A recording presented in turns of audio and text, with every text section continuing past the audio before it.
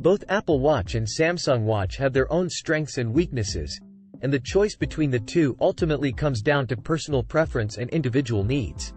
Here are some potential advantages of each. Apple Watch. 1. Seamless integration with other Apple devices, such as iPhones, iPads, and Macs. 2. Large selection of apps and a strong focus on health and fitness tracking. 3. Easy-to-use interface with a rotating digital crown and a responsive touchscreen. 4. Apple Pay integration, which allows users to make payments directly from their watch. Samsung Watch. 1. Compatible with a wide range of Android devices, including Samsung phones and other brands. 2. More versatile with built-in GPS, LTE connectivity, and support for offline music playback. 3.